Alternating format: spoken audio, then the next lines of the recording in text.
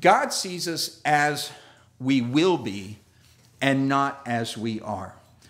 And in saying that, I say that God sees us through the eyes of an artist. If there's one thing that I have always been fascinated by, it's people with talent, right? Especially some talent I don't have. And if there is a talent I do not have, it is an artistic ability, right? I really don't have the capacity to draw that well. I remember a time way back in school, I took an art class, and I pretty much erased a hole through the paper when we were trying to do one simple thing, which was draw a human elbow.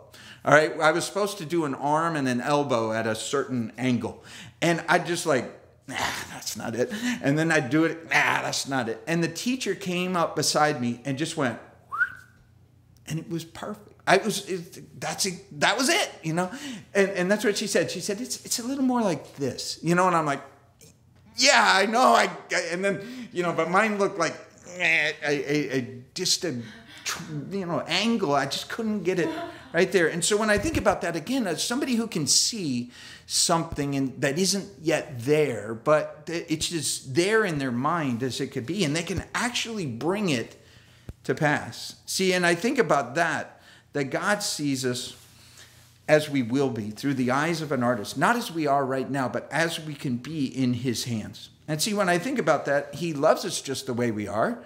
And that's a wonderful thought, just a peaceful thought to say, yeah, God likes me. He loves me just as I am, but he loves me too much to leave me the way he found me. He'll find me in a condition and not say, nah, nothing to see there. No, he sees the potential. He sees the things that will be down the road. And he wants to mold and shape us and chip and change us until we become a masterpiece. And so I titled today the talk that we're going to have here, The Master's Piece. The masterpiece, but the master's piece, because the emphasis there on the master and on the piece that we are. Everyone here in this room, you're a piece of work, right? That's a vernacular that the kids use sometimes. Oh, that kid's a piece of work. What's it mean? Well, they're a little special. They're a little different. They're a little, you know, atypical. But when you think about it, isn't everyone on some level? And so when you think about it, Ephesians 2:10 is a great passage. Many people consider it a life verse, you know, one of their favorites. But it says, we are his workmanship, created in Christ Jesus for good works. What does that mean? That we are a masterpiece of the master, right? We reflect his genius. And see, when you think about this, workmanship, that word is an artistic word. It's actually what they would use in the Greek to describe a poem or a painting or a sculpture or a work of art.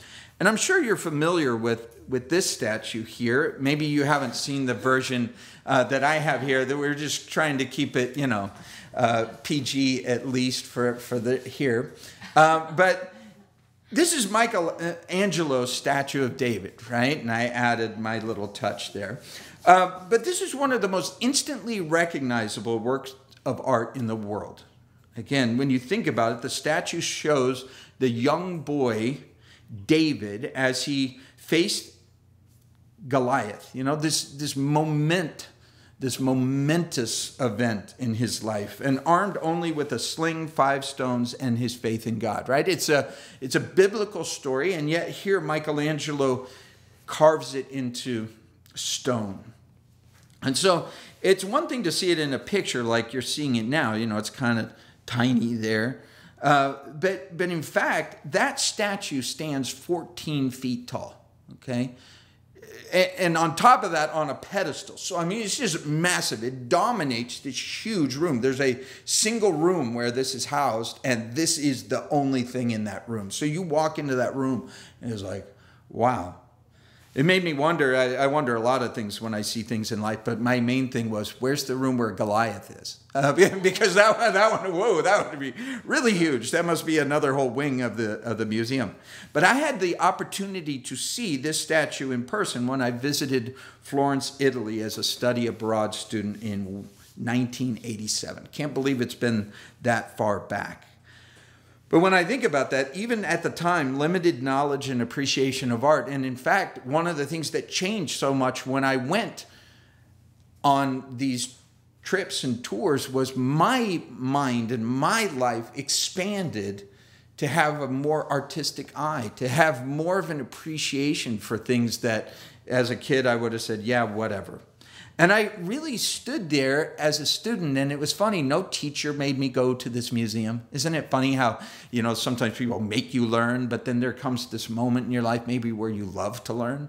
And I was like, this is amazing. And I got the little tour and I got the book and I was reading all of this stuff and just noticing the beauty and detail of this statue. I spent easily an hour in that room, just kind of all different angles and looking at it and thinking through it. And the veins in his hand are one of the things that they'll do detail pictures in the art books on. But you forget that this was made out of stone. I mean, it looks so almost more real than real. I mean, the detail is unbelievable.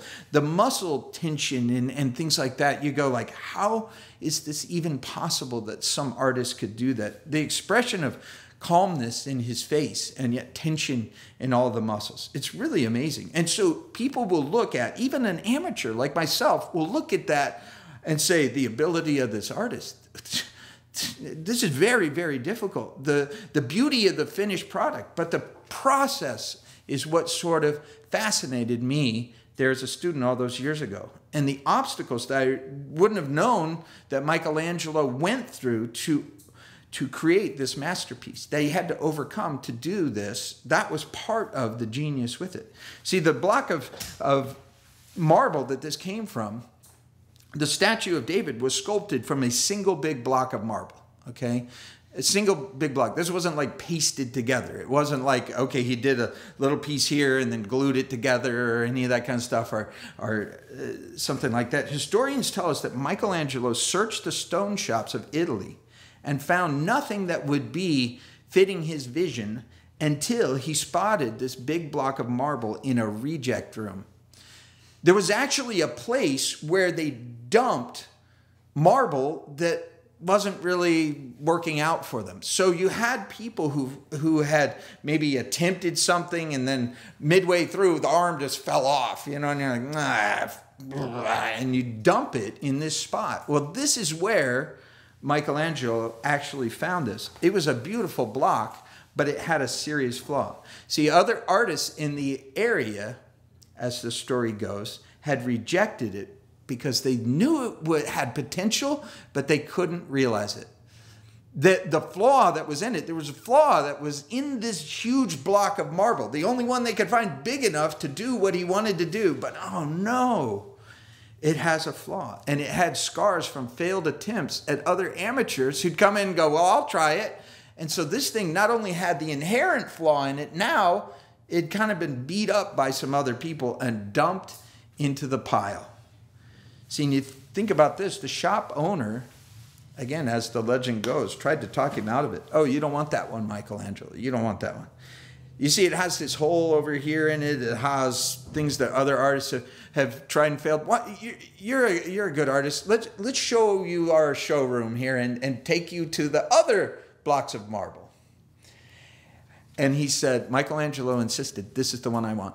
This is the one I want. This is the one I want. And he said, why do you want that one? And this quote has changed my life since I heard it. He said, because that is the one with David in it. That block of marble has David in it. Again, when you think about that, that's the eyes of an artist. Be able to see something and say, I must have this one because this is the one that has the thing that I'm going to release out of it. That's the one with David in it. Everyone else saw the flaw. Everyone else saw the scars. Michelangelo saw the finished product and the project that he could do to make that happen. He saw the block of marble with the eyes of an artist. And again, I remind you that thought, that simple thought, it takes a master to make a masterpiece because a master has to see the end before they begin, right? Now, when you think about that, very, very relevant to our own life in some way. And when you think about this, in his hands, we can become the workmanship that God saw when he created us in Christ. He loves us just like we are, but he won't leave us that way. He still has something to do in your life. You know how I know? Because you're still here, right? One of the ways you can know, is God through with me yet? No. And so somebody else may throw you away, but God is not through with you. And so look at the works of art that he has done. This is what we're doing in Mark. It's kind of looking through some other works of art that God has done in the past. See, it should give you, this is the connection with your life and my life today. It should go, if he could do that with them, he could do something with me. Because what we miss a lot of times is the obstacles God had to go through to get to the people that he worked through. You know, these guys that we think and put in stained glass and put halos over their head, and you go, it wasn't really that way. These guys were projects. And yet, God looked at him and said, that's the one with a disciple in it. That's the one with an apostle in it. That's the one I want. So you look at Mark 1, verse 16. This is what it says. As he walked by the Sea of Galilee, he saw Simon and Andrew his brother casting a net into the sea, for they were fishermen. And verse 17, Jesus said to them, follow me, and I will make you become fishers of men. And verse 18, they immediately left their nets and followed him. And when he'd gone a little farther from there, he saw James the son of Zebedee and John his brother, who also were in the boat, mending their nets. And immediately he called them. And they left their father Zebedee in the boat with the hired servants and went after him. So first of all, we see two pieces of work, all right? Verse 16, Jesus saw Simon and he saw Andrew. And then in verse 19, two more projects, right? We see James and we see John in verse 19. Now, again, when you think about this, not all eyes that see the same thing. So you and I might have walked along the Sea of Galilee, right? Let me just take you there in your mind for just a moment. And you are seeing fishing businesses. This is what was just common stuff. Now, you know, again, to translate it into today, a lot of people would love to be in the fishing business, right? They're like, oh, that'd be great. I just go fishing for a living. But you got to remember, this was hard work and remains that today. You know, this was not a recreational thought, you know, that they went out on their boat and caught a few fish. This was their life's work. And you might compare it to any type of factory work or any type of just, you know, common, regular old show up at work, work hard, make a little, show up the next day, get up early, you know, that cycle. And when you think about it, God sees every person with potential. Every person with potential, with promise. Now, again, people might have walked by, you might have walked by, I might have walked by and just seen a couple of fishermen, brothers, I don't know. Nothing unusual, couple pairs of brothers, professional fishermen, very common. And Simon and Andrew were doing something that was just real normal, which was cleaning the net. This was everybody's worst part about it. You would fish and fish and fish, and then you had to clean up at the end. I remember working at many fast food restaurants, and the worst part was closing. Some of the restaurants I've worked at, you'd close at 1 or 2 in the morning, and then closing. You had to clean up after everything, drain the fryer, the grill, all this stuff. You get out in the middle of the night. Nobody loved doing this part. So this was the part of it where they're cleaning up the nets afterwards. This is what it says, that they were doing this. They had pulled in fish, and now they're getting ready for the next day. And maybe Jesus watched them for a while. We don't know.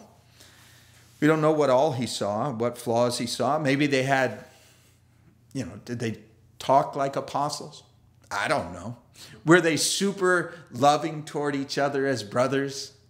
Did they say all the right things and do all the right things while he was watching them? Probably not. I don't know for sure. But again, what Jesus says to these four is, you will become fishers of men. Now that's strange sounding phrase right there. Probably sounded strange to them too. But basically he's saying, you're going to fish for people rather than fish. I mean, fish are fish and people are people. And guess what? He says, I'm going to take what you're already doing and kind of mold and chip and shape it around to something that has not just value here, because there's nothing wrong with fishing for fish, but he says, I'm going to do something that lasts for all eternity.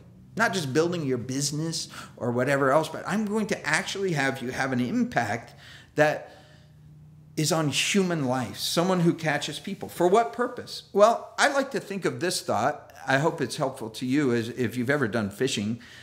This is probably my favorite thing. It's catch and release. What is catch and release? You catch the fish so you can let the fish go. And when you think about it, God catches people. Why does he want to catch them? So he can fry them up in a pan? No. Catch and release. I mean, he wants to catch them and release them actually to their full potential. Why did Michelangelo want to pick that flawed marble up out of the reject room? To release it back into the reject room? No. To put it into a place of potential to where for all eternity, really, people look at that and marvel at the marble. And go like, how can this be? That was made out of that. See, and I think about this, to find your full potential, your full purpose. People with potential to have an eternal impact, think about this, on people who will have an eternal impact, on people who will have an eternal impact, on people who will have an eternal impact. Isn't that what it is? I mean, you think of these guys, and they were a long time ago. Something happened between them and us, right? What happened? Somebody got caught by somebody who got released by somebody to go be who they were, who had some impact on your life or my life for eternal things. See, I think of all the amazing people who have crossed my path. Once my path crossed the cross, right? I came in contact with Christ. But how? Because somebody was willing to share their faith either vocally or visibly or a combination of both, to where I went, I want what you have. God did this in your life. I want that in my life. And see, when I think about that, that is how simple this process is. But again, it's the master who makes masterpieces. And you can take a disaster piece and make a masterpiece, and people say, they could praise the marble, right? I could go into that place and go, oh, this statue. Oh, statue, you're so amazing. Let me worship the statue.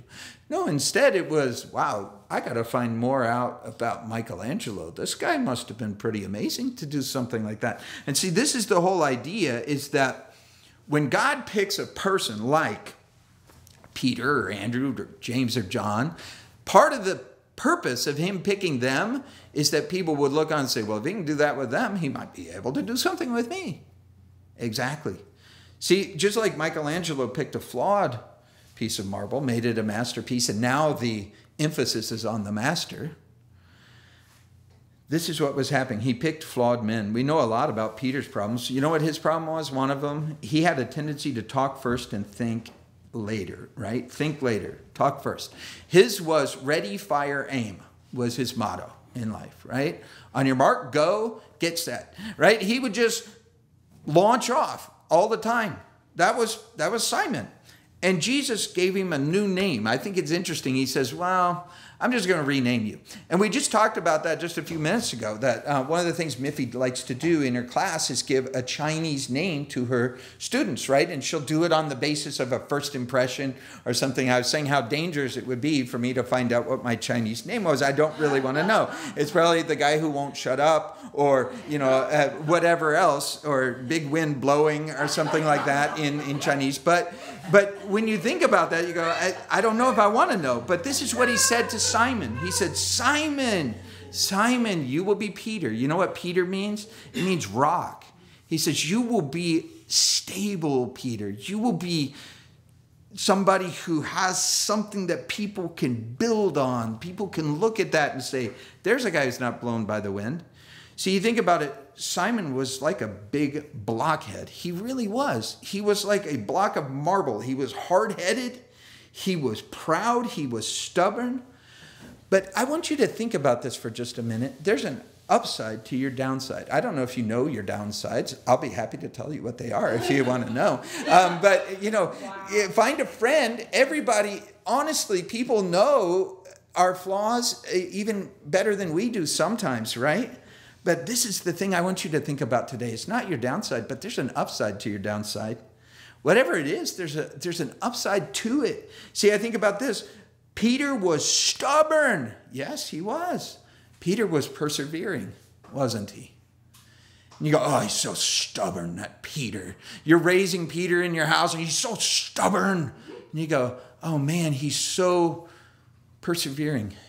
He put up with things that others would have given up on. And you go, oh, wow, there's an upside to the downside. See, that's the artist's eye, isn't it? That's seeing people with the potential that Jesus sees them with. And that's what you and I are supposed to do.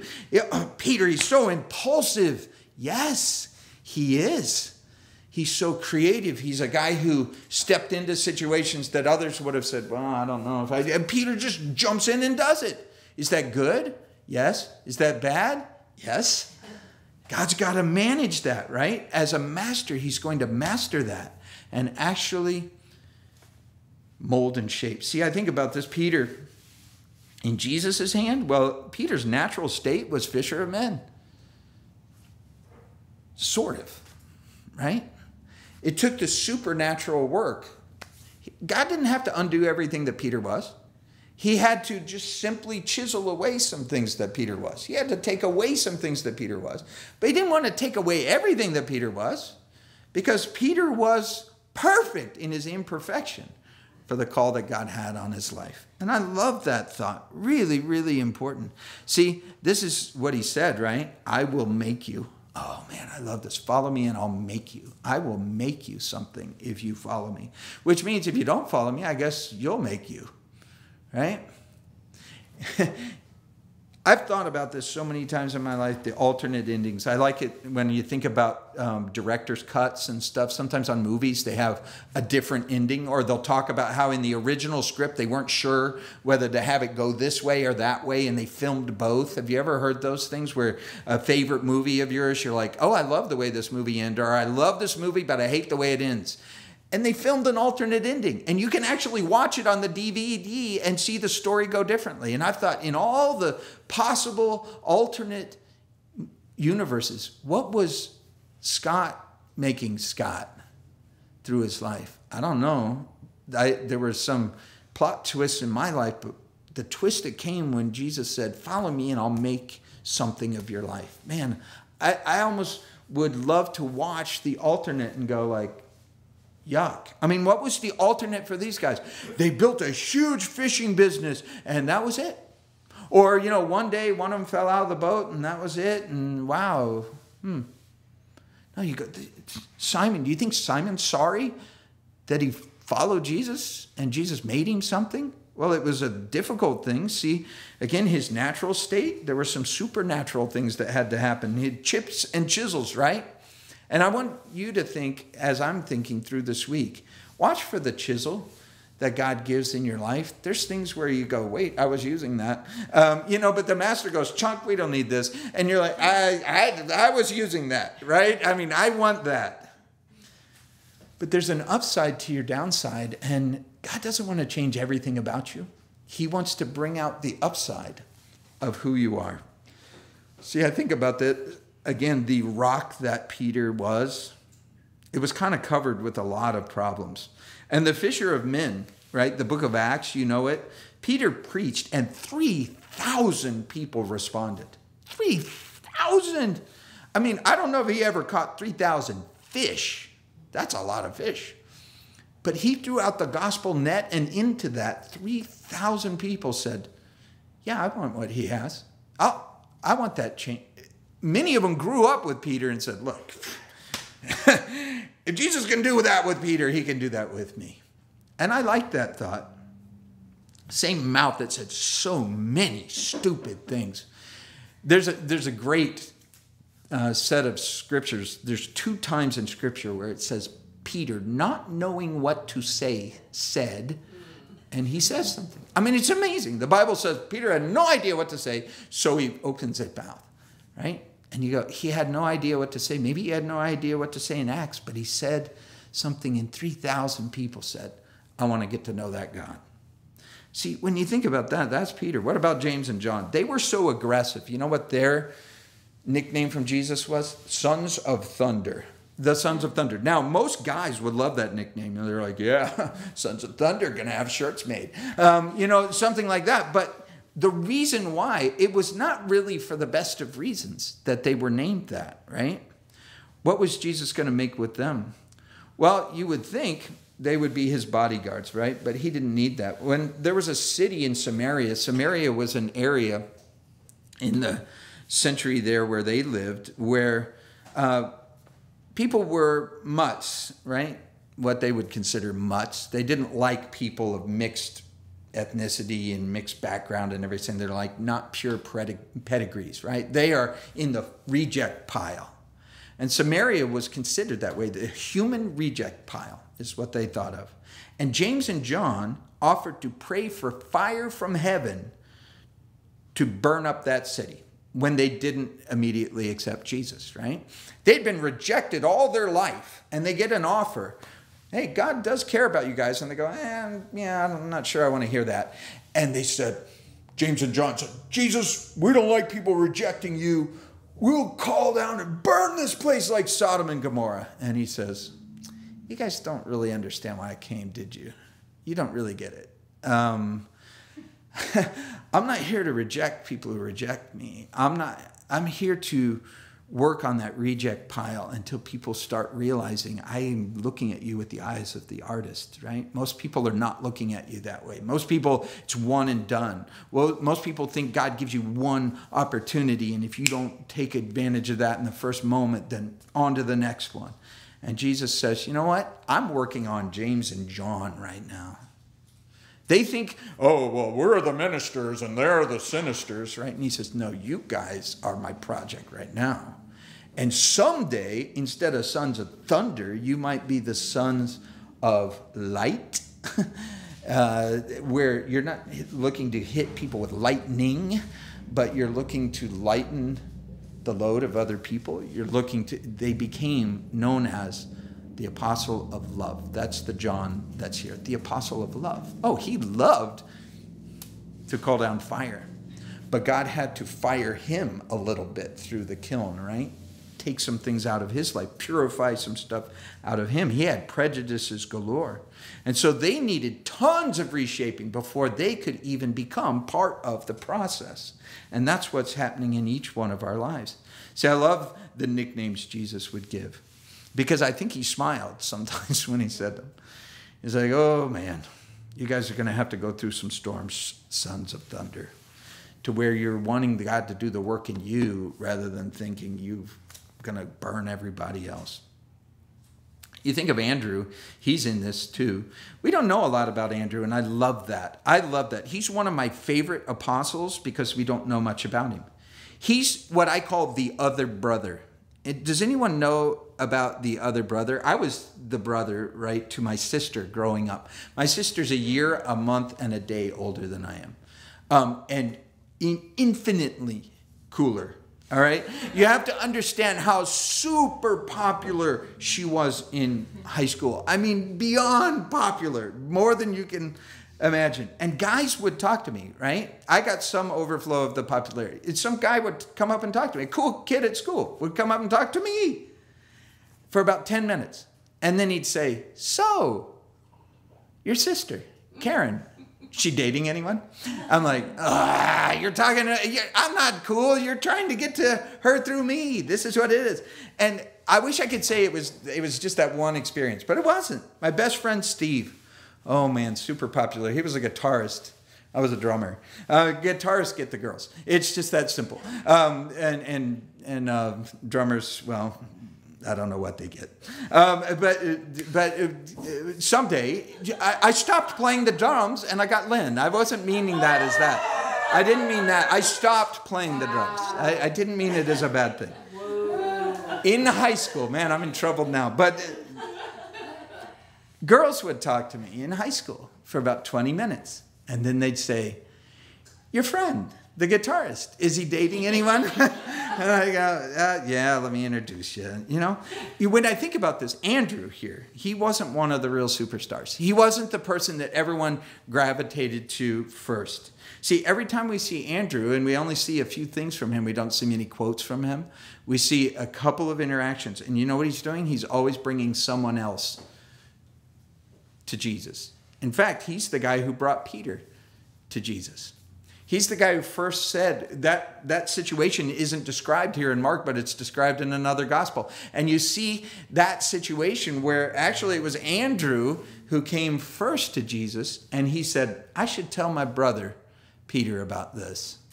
And that example, actually, you look at everything that Peter did might not have ever been done if Andrew had not been that quiet kid who just talked to somebody he knew.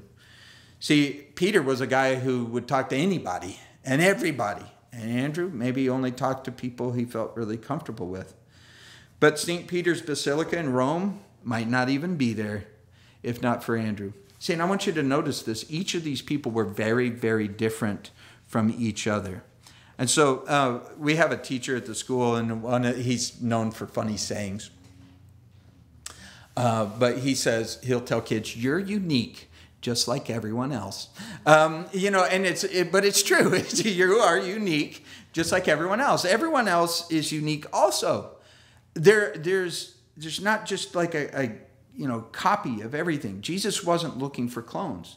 He was looking with the eyes of an artist. See, an artist loves originals. That's one of the things that's important when you think about it. Art originals are either priceless or worthless, right? If they're an original, they're worth something. And if they're just a cheap copy, that's what every amateur does, right? Is a cheap copy of someone else and sign their own name to it.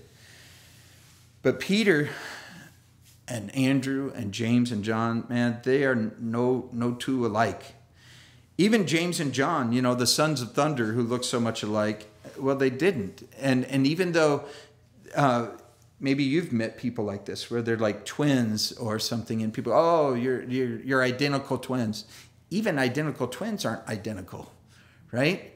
In fact, one of the things they love to do after their parents have dressed them the same their whole life is shout out, I'm not that person, right? I'm me. And they may go in completely different directions, looking very similar on the outside, but nothing alike on the inside. And so when you think about it, one of the questions I ask people all the time, if you want to know what God's made you or making you, is what makes you unique? You know, we were watching the Olympics, some of it yesterday, and there's a kid from Colorado named Red, right? And he just won the first gold medal for the United States in snowboarding. And man, this kid is a one of a kind. One of the thing about him, he's pretty short, really. He's, I don't know, he weighs like 12 pounds or something.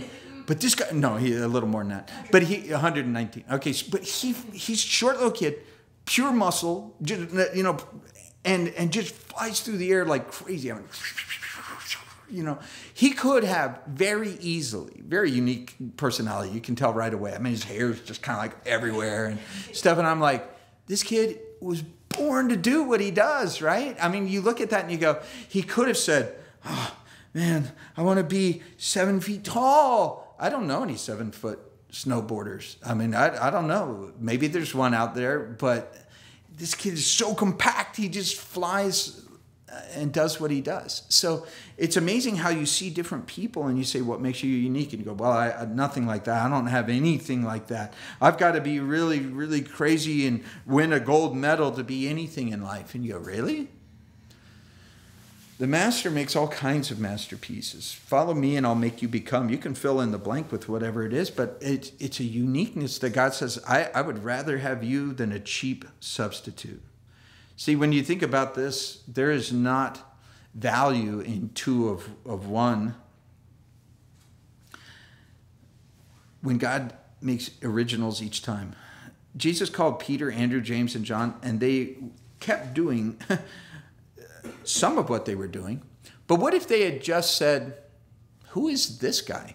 Right? And Jesus had kept walking. I believe Jesus would have found 4 more down the road, right? He would have kept walking. He didn't force anybody ever to follow him, right? But he gave these guys a unique opportunity. But it might have been Matthew, Mark, Luke, and Fred.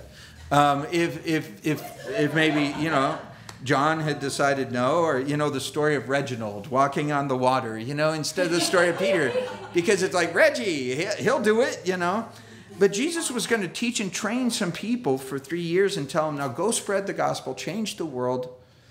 And again, I hope there's something in our hearts that doesn't want to miss out, right? Look where he goes to get his raw materials, just a little across the lake type of thing.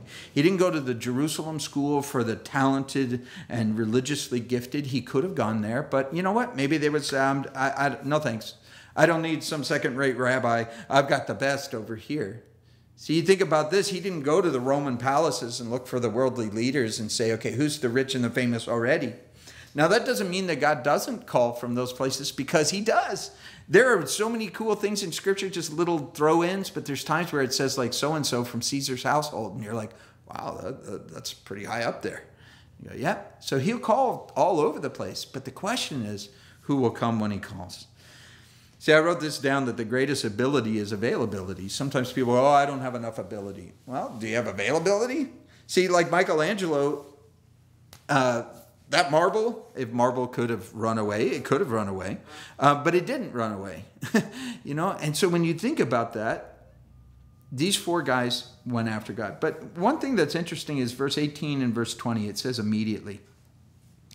I think you should know that they did follow him immediately in this moment, but this is not the first interaction they had with Jesus. I think it's really important to see that, because sometimes you see this and you go, man, this is crazy, man. Like I got to quit my job if right there? No, that's not the point.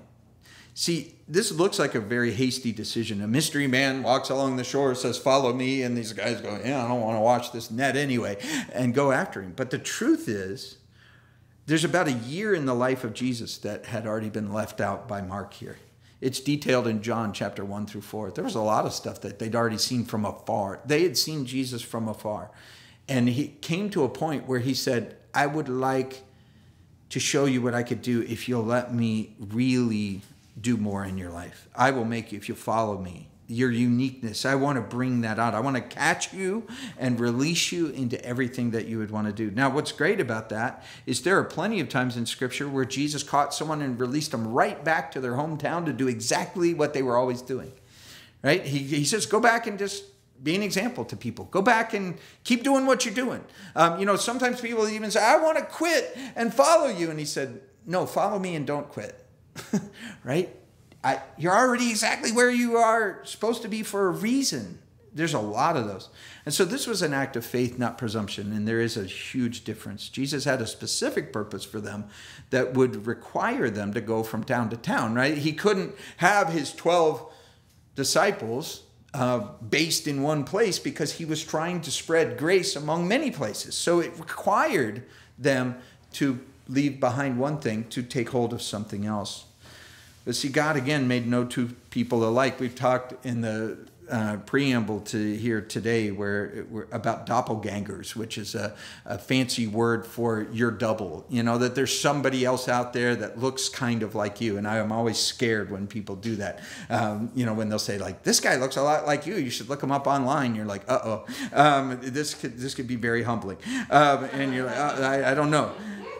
But again, when I think about it, even on my trip to Florence and throughout Italy and throughout Europe, really, there in every place, in every cool place, there's somebody trying to sell you a Mona Lisa, outside the Louvre. They're like, it's the other one. There's 2 Mona Lisas, and one's inside, and this is the other original. And you're like, no, this is an actual prototype of David, and you're like, I don't know. It's 14 inches tall. I'm not really sure that Michelangelo had anything to do with that one.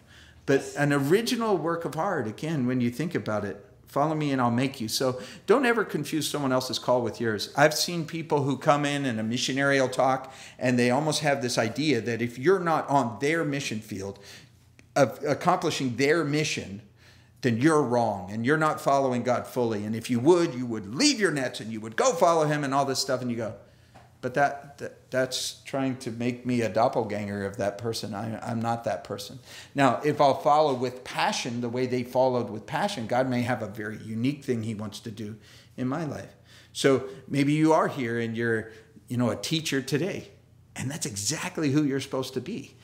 And yet through that, God will use your life to catch people, and people will catch on to Christ because of you right where you are. It's not a geography thing. It's not a profession thing. That's not the point. The point is that the author has all the authority.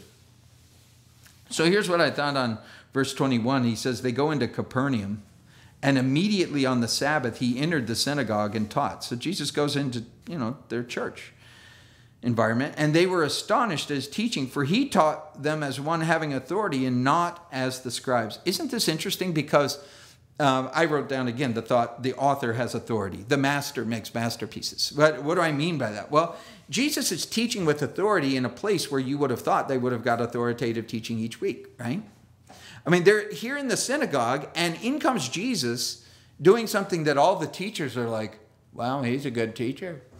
It's like he's teaching it like he believes it. He's teaching it like he wrote it. And I think about this, lips, preach it like you stole it. Lip syncing to the works of others. I've thought about that many times. Cover bands. You know what cover bands are? Cover bands are top 40 bands where they basically take whatever someone else's hit is and they learn it word for word, note for note, and they do a worse job of it. That's basically what it is. Okay? So you're like, you see a band come to town and it's a tribute to or whatever, things like that. And guess what? You're like, I don't know. They're just bad karaoke versions sometimes of other people's thoughts. And you see Jesus coming in here. They were used to just this theoretical theology every week. It was like, wah, wah, wah, wah, didn't connect with their life. And Jesus comes in and says, I am the master. If you will let me master your life, you can have your potential come out. And they're like, wow, he's good. And I think about this. His teaching hit the heart somehow. It convinced and convicted people. And he was not just talking about stuff. He was talking about the life-changing truths and the power to perform it and transformation. See, information, nobody minds information. I could give you so much information on geography and geology and this manuscript and that manuscript, and people walk away exactly the same as they were before. Oh, the Bible's a great book. It hasn't changed my life, but I sure know a lot about it. And you go, you know what? I would prefer somebody just come in and say, this verse can change your universe, right? And you go, wow, that's good. That is good. See, Jesus here, he's a life changer. And the bottom line is the devil doesn't mind if you go to church as long as you don't change. Because it's not about church, it's about change. Just this last week, I was talking with different kids about, weekends. And I said, hey, did you go to church? And you go to church, anybody learn anything? And it's like, crickets, nobody went to church. I'm like, okay, Christian school, nobody going to church. That's cool. I'm like, but it's not about church, man. It's about change. Did anyone change this week? Did God do anything in your life, no matter where you were? Because, again, you can go to church in and out. That doesn't change the world. It's when people come out of church and change, that they change the world because they go be fishers of people, like Jesus was talking about here. See, again, he came in here and they were all astounded that anyone was saying anything that mattered in synagogue. Been a long time since that happened. And so the important point, as you think about this, is the miracles are parables. See, parables are parables. Parables are miracles. I mean, when he told parable stories, they were intense. But he's about to go out of the synagogue and do some stuff. He did things in the synagogue and elsewhere where he did miracles. And each one of those had a message in them. And I told you last week that Mark, like no other book, records its miracles. Miracles, miracles, miracles. And you go, oh, if we could just see one today. Well, guess what? When you look at me, you are looking at one. Ask my wife. This is a miracle of God's grace that I even go to church, much less, have anything to say about these things. She used to have to, I'd say I had a drug problem because I was drugged to church all the time. The only way I would get there is like duct tape me. I'd would actually intentionally be rude to people. Lynn knows this. This is true. She would try to get me to go to a church for a special event, and I would be rude to people, so I would embarrass her, so she would never ask me to do it again. That was my attitude toward life. I would sit in the back and look through the hymnal and make fun of funny names. Like there's somebody who wrote many hymns called Jesse Brown Pounds. That's actually one of the well-known writers, and I just found that very funny. And I would look for funny names and dorky things, and that's what I did.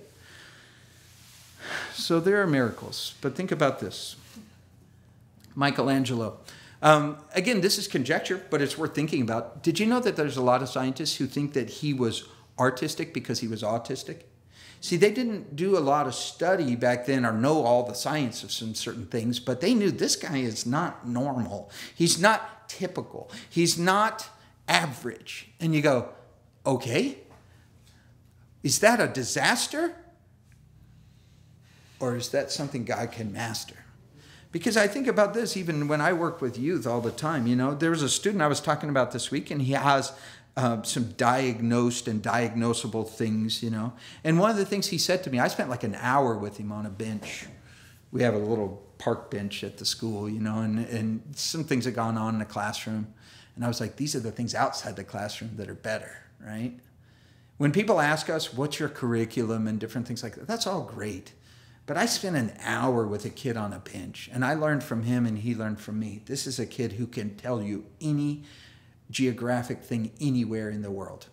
You ask him what's the capital of whatever, he knows it's Austin in Texas, it's not Dallas. And that's an easy one. But I'm talking any obscure thing anywhere. He can tell you where it is, he can tell you the population, he can tell you every Super Bowl, who won it, what the score was, what the score at halftime was, everything else. Incredible abilities, but he also has some disabilities. And he told me, they can't cure me. I said, good. I'm glad they can't cure you, man, because if you weren't this, you wouldn't be that. I said, I understand we're trying to help you manage, the average world a little bit better, but you are no average person. You are way above average. You have capacities I don't even begin to understand. Why would we cure that? We don't want to cure it. We want to see what you could do in the hands of the master. What could God do with somebody who has that kind of capacities? What could he do maybe in some other kids when they learn to treat a kid who's different than they are, instead of treating them badly, going, teach me how you do these things. How do you do this? Let me learn from you. See, I think about this. Jesus came to do more than fix physical flaws. He fixed physical flaws, but he came to set people free. He came to catch and release, to teach us to think maybe a little bit different, to see with the eyes of an artist. And there are two kinds of flaws. There are those that are sin, and there are those that are not. Sin needs to be cured. Sin needs to be dealt with. But not everything that makes you different or makes things difficult is something that needs to be fixed. See, I think a lot of times we have a fix-it attitude. And it's like, as long as it can be that physical thing, well, let's fix it. Let's change it. Let's bring everyone back to average, If a flaw gets in the way of God's work, then he's probably going to chip and chisel it out. But if a flaw is part of the work that God wants to do in your life, guess what he might do? He might just leave it in and work around it. He might. There's no power that can keep God from doing what he wants to do in your life spiritually, but sometimes he'll leave something physically. Now, you see this again, the miracles are parables. He's teaching something through this. Verse 23, it says, there was a man in the synagogue with an unclean spirit, and he cried out. And this is what he said. Let us alone. What do we have to do with you, Jesus of Nazareth? Did you come to destroy us? I know who you are, the Holy One of God. I don't know what you think demon voices sound like. But Jesus rebuked him and said, be quiet and come out of him. I love Jesus, so mellow. And verse 26, then the unclean spirit had convulsed him and cried out with a loud voice. He came out of him. And verse 27 says, they were all amazed, so they questioned among themselves, saying, what is this? What new doctrine is this? with what authority he commands even the unclean spirits, and they obey him. And immediately his fame spread throughout the region among Galilee. Yeah, you think? One of the things that you see in here is that a person can only have one master, right? And I mentioned to you that, it's not about church, it's about change. And this guy, I don't know if it was his first day in synagogue or not, but this guy had been in the condition he was in synagogue, and again, they said, this never happened till Jesus walked in. And I think the reason is, so often when you see Jesus walk into a situation, it forces a change of ownership. I mean, it really does. It's going to change the question, or force the question, who's the master? Because Jesus is not going to let someone be mastered by him and by everything else. It's a one owner issue. See, this man got a new master this day, and that's the issue that was going on right here. Because again, he had heard truths, people had said things, but never confronted the issue of who's going to lead this life. And when you think about this, Jesus says it so well, be quiet. It's really too soft a translation. If you look at the original language when you get home, you'll see it actually says, be muzzled. That's what it literally means. Put a rabid dog and you just like wind duct tape around his face and say, shut up. That's what he was saying. Get out. Shut up and get out. And the demon shakes the man. It would have been quite a scene to see. But the gospel writers record all kinds of specifics in these things. But Mark just kind of says, there it is. Jesus taught with authority like no one else had. And he says, what do you have to do with us? I know who you are. And I think this is so fascinating because this guy would think, I already have a master, I'm a disaster, and I have nothing to do with you, and you have nothing to do with me. And Jesus says, I have everything to do with you. I would love to start from the bottom and work up. I would love to use this example because, again, next week in synagogue, there were a lot of people who weren't demon-possessed, right? This is a rare event. This is not everybody. This is not, but it's a poster child, isn't it?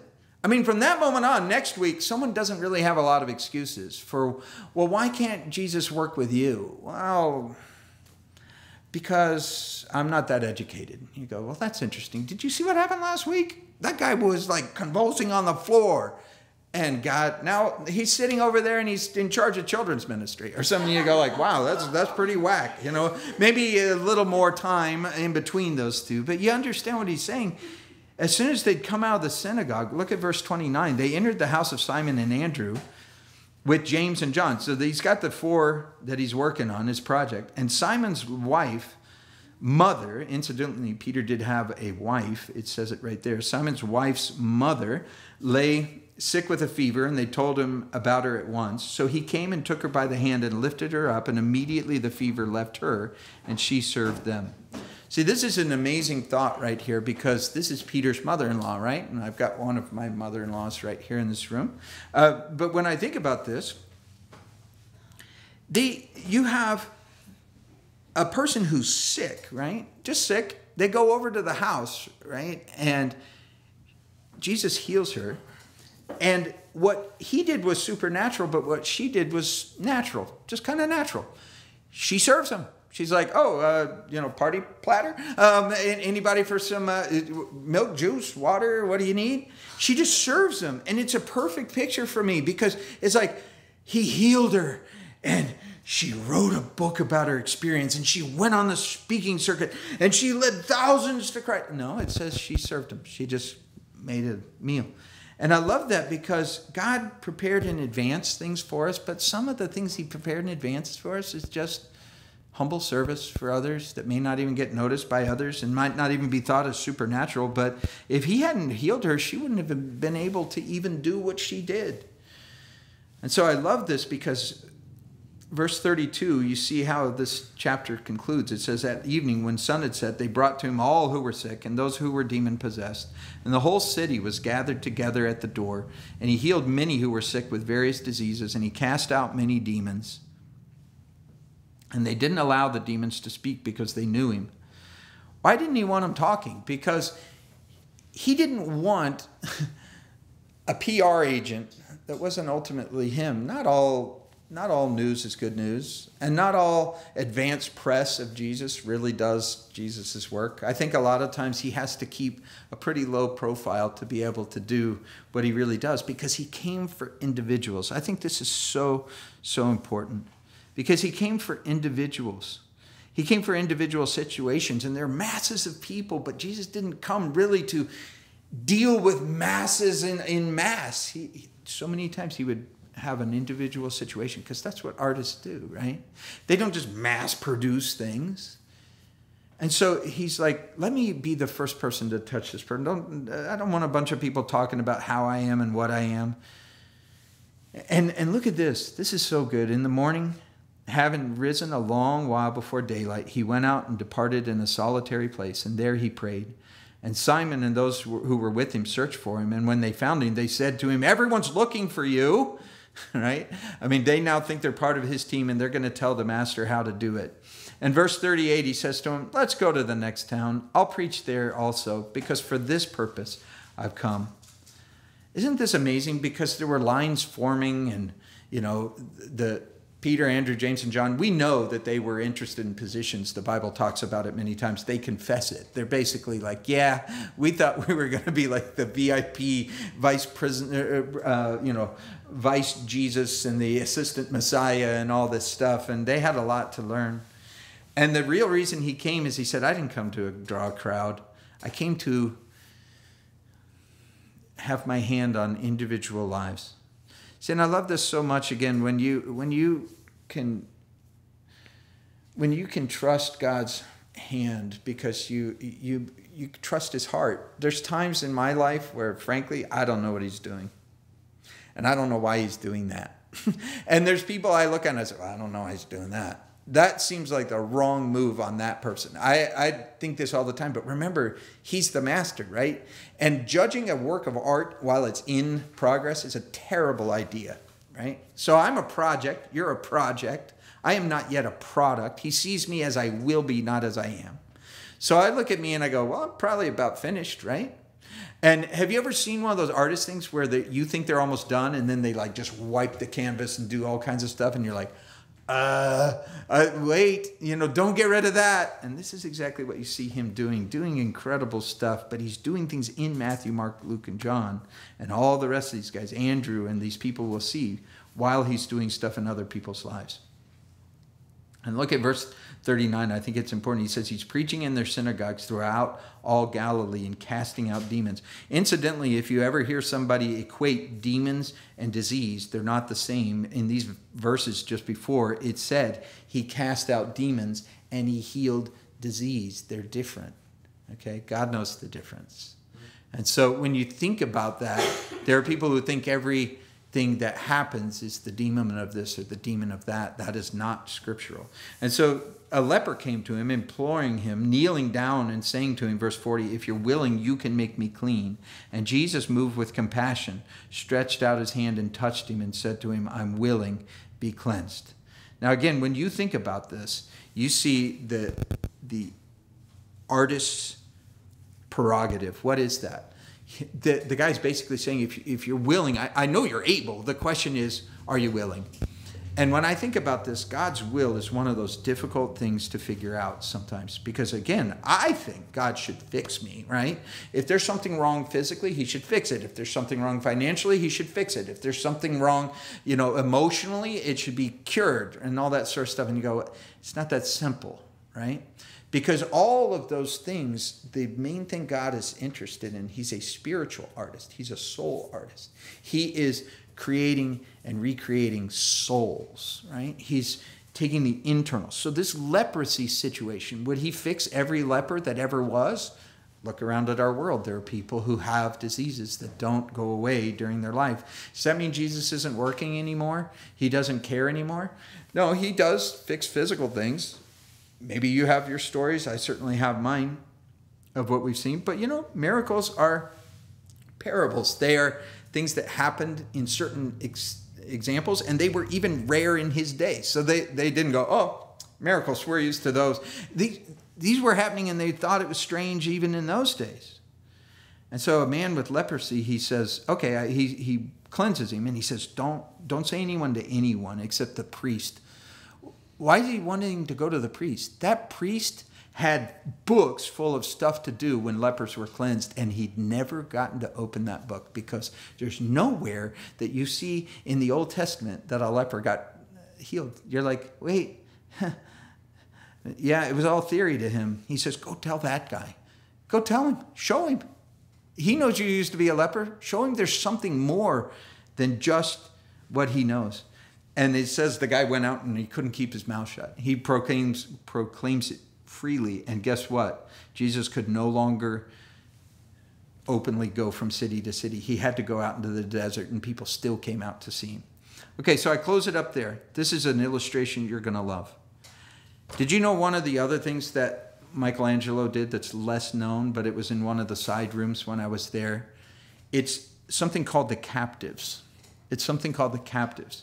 And it was things that obviously are not as finished as David, right? Not as famous as David. But what they were is this whole set of figures. They're all like tortured, and it looks like they're trying to get out of the marble that they're trapped in. And many artists consider this to be some of his greatest work. Again, lesser known than maybe the finished work that I can see that's really great. But going in and seeing these, fascinating. And there's people who debate to this day, because he didn't really say, was he not finished? Did he abandon them? They were too hard. What was he doing? Or was he trying to make a statement with it? Well, that's the wonderful thing about art. Who knows what he was trying to say? But I know what it said to me, which is that Isaiah 61 says, the Spirit of the Lord is upon me to anoint me to preach good tidings to the poor, to heal the brokenhearted, to proclaim liberty to the captives. See, I think Jesus looked at me and saw that with the eyes of an artist and said, that's the one with Scott in him. I just, there's some things that are holding him back from what he would be.